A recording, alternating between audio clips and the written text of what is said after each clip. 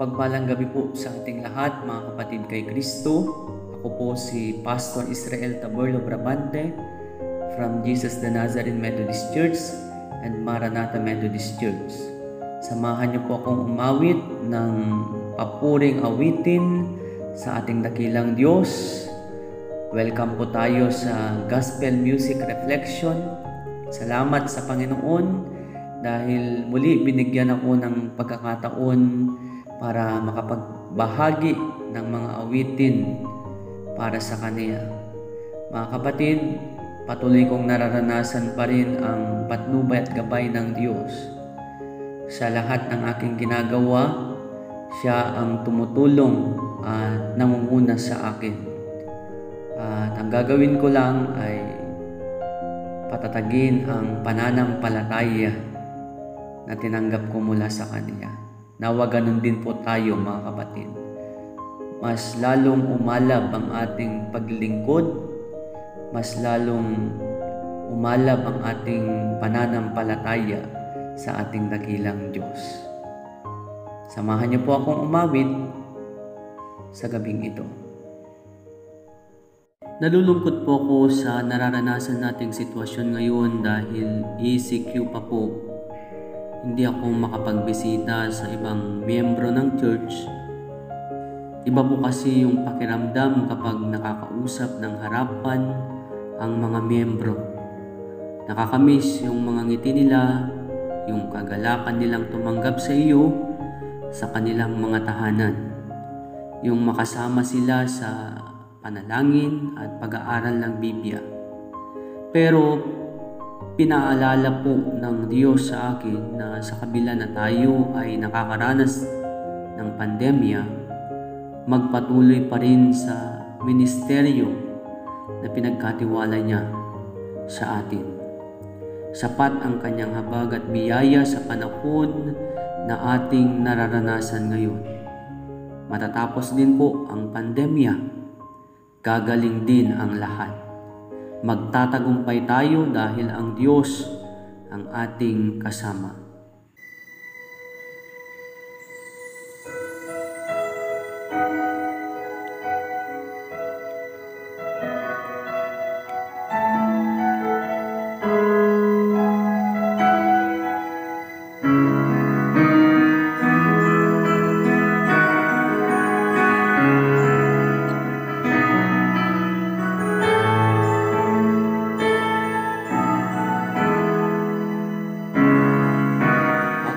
Nagtitiwala sa iyo,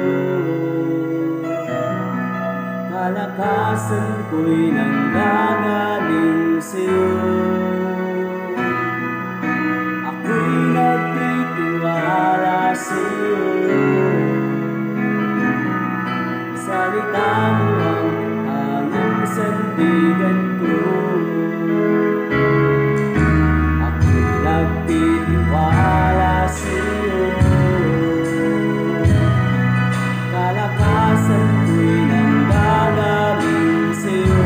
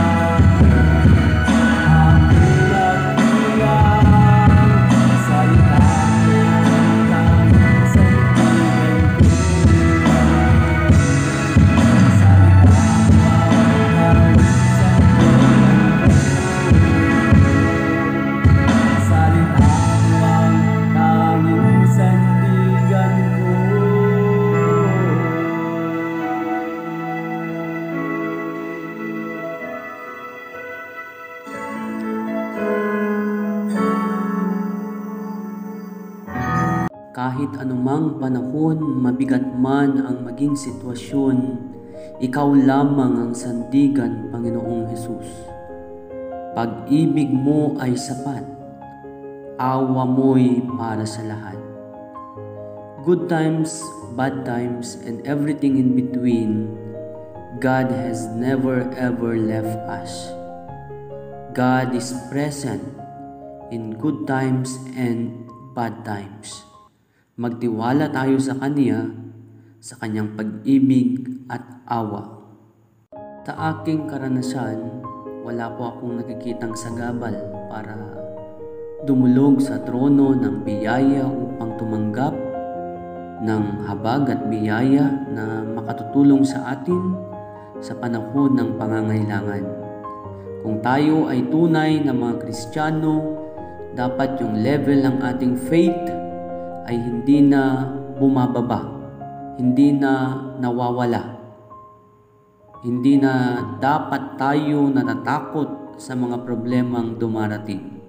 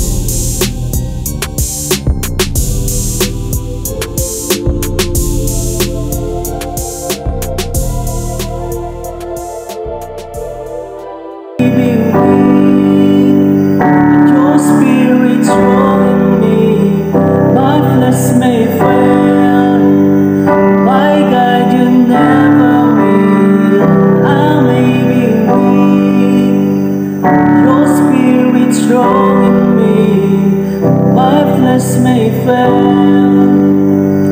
My God, you never will.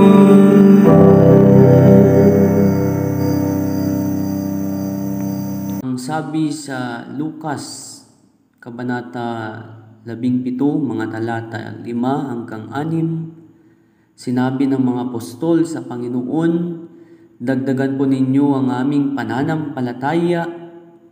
Tumugon ang Panginoon, kung ang inyong pananampalataya ay maging sinlaki ng butil ng mustasa, masasabi ninyo sa punong ito ng sikamuro, mabunot ka at matanim sa dagat, at susundin kayo nito. Bagamat hindi bumababa ang aking pananampalataya sa Diyos, lagi ko pong pinapanalangin na dagdagan pa niya ang aking pananampalataya.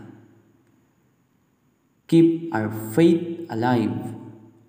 Keep our faith burning. Kapatid, siguro pagod ka na. Inaanyayahan ka ng Diyos na magpahinga sa kanyang mga bisig. Sa Diyos, mapapanumbalik ang lakas mo. Makakaya mong harapin ang hamon ng buhay. Huwag kang mawala ng pag-asa. Huwag kang mangamba. Huwag kang matakot. Ang laban mo ay laban ng Diyos. Tiyak na ipapanalo ka niya dahil siya'y walang hanggang Diyos at makapangyarihang Diyos.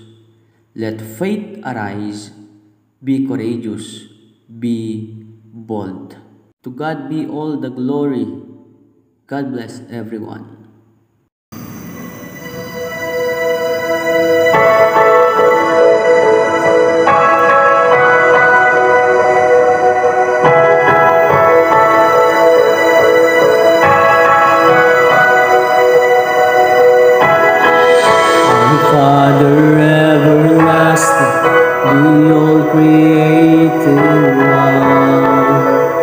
God Almighty, through your Holy Spirit, conceiving Christ the Son, Jesus our Savior. I believe in God our Father, I believe in Christ the Son, I believe in the Holy Spirit, our God is three in one. I believe in the resurrection, that we will rise again. For I believe in the name of Jesus.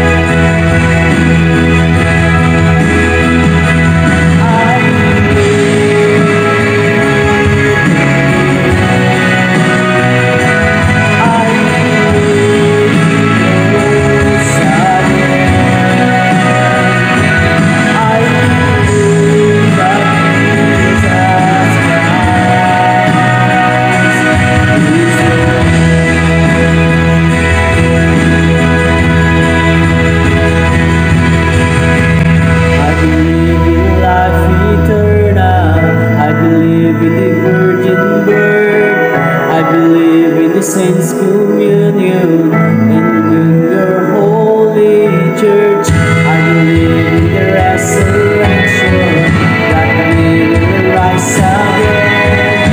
For I believe in the name of Jesus.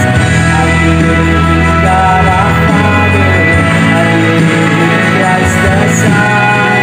I believe in the Holy Spirit. Our God is three in one. I believe in the resurrection, that we will rise again. For I believe in the name of Jesus. For I believe in the name of Jesus. I believe in God our Father. I believe in Christ the Son. I believe in the Holy Spirit. Our God is three in